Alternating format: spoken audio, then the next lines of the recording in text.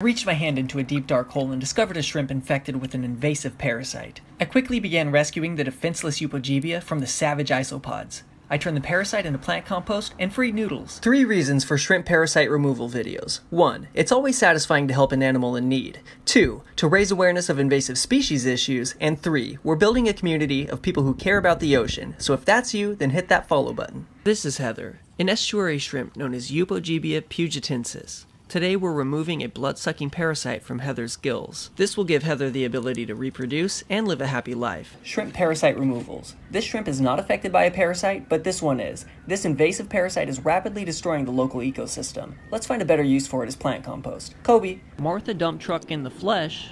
More like invasive parasite in the flesh. Dang. Sorry, Heather. See some crabs.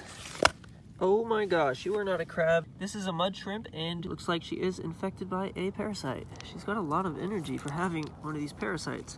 Okay, calm down. Don't pinch me. Alright, let's try and get this out. Oh my gosh. That is disgusting. Look at how big that is. Giant parasite was attached to Pickle's gills. I had to break out the big guns. The isopod was no match for the tweezers of life. Next, I removed a male parasite from the female, then something crawled off the male parasite. This planet's crazy. This is the invasive isopod parasite that is infecting the Upogebia shrimp on the Oregon coast. You can see the small white male attached to the larger female down below.